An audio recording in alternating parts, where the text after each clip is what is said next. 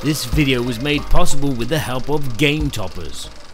Upgrade your gaming experience with a Game Topper. Hello chaps and chappets. Do you participate or run a gaming group or a gaming club? Yes? Well, you probably know that one of the biggest challenges is when you go to an event or you arrange an event like this is choosing which games on your shelf to put in the bag to play with everyone. Now, one of the big challenges that I have is which of these games do I want to put in the bag that I want to play or I want to critique or review, do I put in the bag and I can explain in another language. Yes, because I live in France. And one of the games that has been getting a lot of popularity at the moment, and we actually played last night, is Azul, which is a tile set collection game, strategic placing kind of, you know, take what you want, leave the rest for the other players and let them fight over the scraps kind of game. And as I said, it's been very popular in my gaming group and it's been going there for the past 3 nights that we've been getting together. And so I thought I'd use this time to pull it apart and critique it, because I can't understand why people like this. I'm not overly keen on it, but what is it about this game that makes it popular?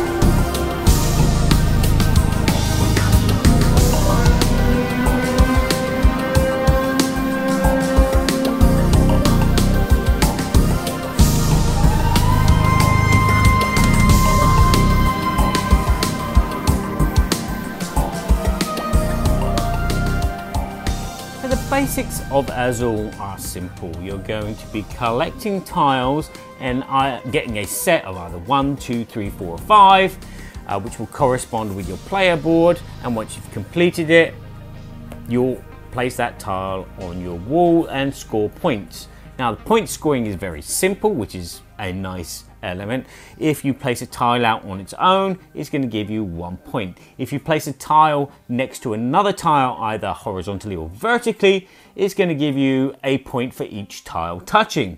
And so the more tiles that you collectively put together in lines, horizontal and vertical, will give you more and more points. So there's kind of like a multiplier there as the game goes on. As you can see from the board, all the tiles are placed out in a diagonal line, so no tile is in the same column, no same color tile, and as you can see, there are 5 colored tiles. So it keeps it simple and refreshing, and as you can see, the colors are based on the Azul blue and I don't know, some kind of 70s kind of wallpaper. Now, there is a variant on the back of your player board where you actually get to create the wall the way that you want to create it. Again, applying the rules of, you know, you can't place the same color tile in the same column horizontally or vertically, which I haven't played yet, but I can imagine adds a bit of fun. It kind of has that Sudoku feel where you can't put the same numbers in the same columns and you've got to kind of suss out your pattern and your style to give you the points. And I can see this being quite an interesting kind of variation due to the fact that you can, all players can probably play it at the same speed as they build up in a corner maybe and then start playing out. Whereas this, you know, depending on what you pick, you might get a tile there and a tile there and you get on around 1, 2, 3 or 4 points, because you're placing these tiles out sporadically, and then in the next round they might kind of boost up. But yeah, again, it depends on what tiles you get. So how does the game actually play? In the middle of the table, you're going to have a number of these coasters, and randomly placed on each of these coasters, depending on the number of players there are, you're going to place randomly from this lovely sack with Azul written across it, 4 of these lovely, chunky, kind of sweet-like tiles.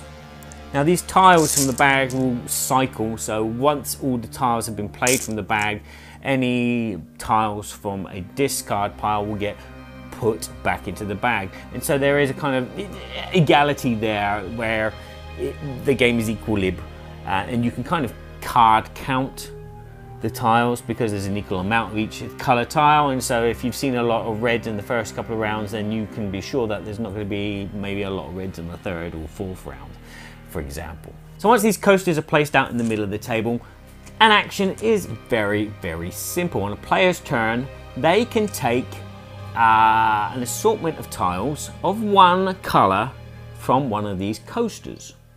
All the other tiles from that coaster will be slid into the middle, and this middle section of the table is like a giant coaster itself, because later on in the game a player may wish to take all of one color tile from the middle of the table. Now if you're the first player to do so, you're also going to pick up this first player token. This first player token means that on the next round you start the round, but there's also a malice to that, a penalty, so to speak. I'll get back to that in a minute. So as you can see, the rules are simple. You're basically picking up something that you want and adding it to one of your collection columns. Okay, you're not going to instantly add tiles to your wall straight away. You're going to have to wait until all the tiles are gone from the middle of the table and the coasters before you transfer the collections that you've got onto your wall. And these collections need to be complete. So you're going to be filling in the columns from the left-hand side of the board. Now this is part of the puzzle solving strategy of the game, is like, what tiles are you going to take and what column are you going to put them in? Because as I said, you probably might want to score big points straight away and get like a whole kind of line vertically filled in to give you 5 points plus 4 points plus 3 points plus 2 points plus 1 point on your first round. So that's 15 points, I think, if math is no. But anywho, you might want to do that, and that's a great start for you. But getting those tiles is a problem because, as I said, you're collecting these tiles, you're adding them to one of the set collection columns, and only when that column is filled up, so like the line of 3, if you have 3 tiles of the same color there, you get to add that to the wall at the end of the round. If you don't have all 3 tiles there, they stay there in the reserve, and you get the chance to fulfill that kind of quota for the next turn, which so is kind of not really a big loss because you got like a leg up on the next round, but it can be a problem later on that may give you minus points. So that's something you need to be aware of. And whenever you add tiles to a column, if you add more than what's actually required, this is where the crux and the kind of nastiness of the game comes through. Because any tiles that you can't fit in a column, believe me, you can't redistribute them elsewhere. They go into this bottom section where you're going to get minus points at the end of the game. The more tiles you have at the bottom, the more negative points you're going to score. Remember your first player token? That also goes there. So yeah, you're going to be first player the next round, but you're going to at least get -1 point at the end of the round. Sometimes it's a sacrifice worth paying off, and that's nice. It's knowing when to take a punch in the gut for the team, so to speak, and take a couple of tiles just to get -2 points, and God forbid -4 points for the end of the round. But at the end of the day, you might be more beneficial because you're actually completing a lot of horizontal and vertical lines, giving you mega points that way. So gaining 10 points and losing 3 points or 2 points is not so bad compared to maybe what everyone else is doing at the table. And that leads me to what everybody else is doing at the table. This is a game where you really really have to look at what other people are doing and not bury yourself into the board. Now, maybe on your first game, you'll just concentrate and get the gist of the game by just concentrating on your board and not worrying about everyone else wants. And that's good, because, yeah, you're learning. But you will have to pay attention to what everybody else is doing, what they need, what they don't need, and what they're going to leave for you. Because the game basically revolves around picking up scraps. And worst case scenario, hopefully you're not picking up dog poop from another player, which is going to turn out to be negative points, because that's what can happen. You can get some aggressive players who are constantly aware of everyone else, and they will see that you don't need any blue, and there's a lot of blue in the middle of the table, and there's not much choice in things that you can take, and you can't take this and you can't take that. They might deliberately take, you know, something on the chin. They might take a punch on the chin just so you take a foot full of dog poo, and then you collect those tiles and they go directly into your negative points. So being aware of what other players are doing is always an essential part of the game. And that leads me to the actual how players play. Now, you will have players who will just do their own thing and just concentrate on their board. And luck have it, they will get away with murder and score bucket loads of points because nobody is interfering with them, or people are trying to interfere with them, but because of the luck of the draw of the tiles, what's available and what everyone's taking, you know, it's a walk in the park. We've had games where people have just done their own thing on their board and everyone's been happy and scored lots of points. And then there's games where players play the same, but because of the luck of the draw and what people take, someone gets stung. And that leaves them with a very nasty taste in their face. I've had that nasty taste. Last night, a new player to the game had that nasty taste. They finished the game with 2 points, while the winner was up to 65. And I was not far behind with about 20. Yeah, that's a really strange score spread for a game which is a family game, so to speak. It has family rules. It is quite simple to teach, although there is some kind of confusion over the placement of tiles in the reserve and when they actually go over. But after your first game, people seem to get the rules down quite easily. So rules wise, the rules are good, the rules are interesting, the idea is interesting, but there's this really kind of, you know, you can be stung, or you can have 10 barrels of crap beaten out of you by the other players, either deliberately or undeliberately, depending on how the game plays. And that for me is kind of like a deciding factor in the game. It's this kind of, your game could be good or it could be bad, depending on number one, luck, number two, the other players. So I've waffled on long enough for a very kind of clean game. Let's go to the technical review. Technically, this game is a stellar production. You have this lovely bag. You have these fantastic touchy-feely tiles. The color, you know, obviously it's tied in with the theme. I'm not too keen on the color palette that's been used, but it works for what it is. I mean, I don't think about the color too much, apart from what colors do I need while I'm playing. Now, like last night, one player was not having fun because they were getting stung with the leftovers, which they didn't need, and which they were just chucking into. They had no choice but to chuck into their negative point column, and they were going from round to round, not scoring many points due to the fact that they couldn't complete sets. The good news is this game is not a long game. It will normally last for 5 rounds, so it's 5 rounds of taking stuff and then scoring before the game ends. The game will end when one player has completed a horizontal line of tiles. Once one player has done that, and that will normally happen quite easily because each round, this only needs 1 tile to be complete before you can score it. So do that 5 times, walk in the park. The game is over. So yeah, 30-40 minute game, perfect. At the end of that scoring, there's a bonus scoring. You'll score bonus points if you have completed a line horizontally or vertically. And you'll also get 10 points if you have all 5 colors, all 5 of one color, not all 5 colors, but all of one color filled on your wall, which is a great thing to do. And that's a good way to get lots of points. But as I said, losing points is the bummer.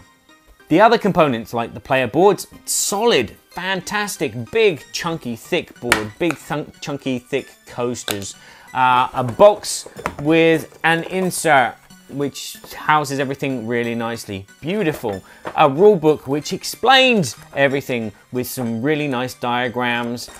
It's very simple to read it and get the gist of the game straight away, which is fantastic. Bugbear. The smallest bugbear in the universe that I have is with black cubes keeping your score. Okay, you're doing a lot of movement on your board, and again, your tiles are going to slide as you add new tiles or slide tiles from your reserve over onto your wall, and so the board moves, the tiles move, this moves as well. Sometimes you'll place it and you're not sure if you've put it on the 3 or the 4, and so you're like, have I got 3 points or 4 points? That's the only bugbear which takes the technicality of this game down to a 9.5 out of 10. Otherwise, stellar components, stellar rules. What else can I say? So my personal BGG score for this game is a whopping 6 out of 10. This is an okay game. I will play it occasionally. In fact, my wife loves this game, so when she says, let's play a game, guess what she gets out? This. And I don't say no. That's the one thing that I've learned, is don't say no. If someone wants to play a game with you, you say yes. If someone asks you, are you a god? You say yes! But anywho, yeah, it's an okay game. I admire the mechanics. What I don't like is the fact that a player can be stung by luck or stung by nasty players. And that's not the bad thing. It's the luck thing, I think, which hurts the most. You know, where, as I said, normally when we're playing with oldish dears, you know, women of 50, 60 years old, they're not looking at your board and they're not deliberately trying to screw you over. They just want to build the patterns and, oh, it's nice. And just because of the luck of the draw and the luck of what they take and the luck of what's left over, even if you try and plan out, you know, if I take that, that's going to leave 7 of those there. And even if you do that, sometimes you will get bitten in the ass because the colors that you want are not coming up, or the quantities of the colors that you want don't come up. And then all of a sudden, nobody else wants that color for some strange reason, and then you're left with it, and then you take the big negative hit. So yeah, it's when it's luck, it's the worst. When it's another player deliberately saying, well, I don't really need the red, but if I take these 2 reds, they will have to take the black. And there's 3 blacks and they've got nowhere to put them, so they're going to lose 4 points. You know, when players like that, yeah, that's the fun of the game. And I've had that happen to me. So for me, it's this luck factor of, you know, whatever is left over, you know, you get the scraps from the dinner table, and whether they're nice or not are in another thing, whether it's a nice piece of steak that's been left over, or whether it's just runner beans which make you gag because they're stringy. So yeah, there you go. There's the scores. If I combine them together, if I've done it right, you're going to get a 7.75 out of 10 for Azul. So that should give you a kind of like a mean average as a critique of the game. I'm not too keen on the game. It's okay, blah, blah, blah. But I admire the product itself, the ease of use getting into it, the quality of the product. And so, you know, I can't just slag the game off for not liking it. There's lots of things to like. So, have you played Azul? What did you think about it? Did you enjoy it? Let me know in the comments below. Also, if you've enjoyed this video, please give it a like. If you know someone that might appreciate this video or might want to learn about Azul and all its ins and outs, maybe share this video with them.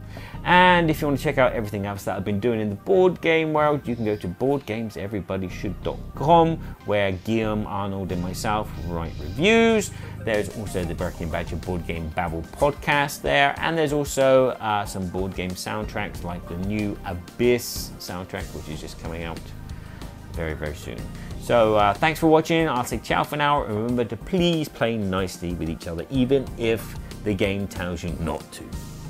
Just sitting at the table next to Felicia would be quite nice. Wouldn't it be good? I got some board games.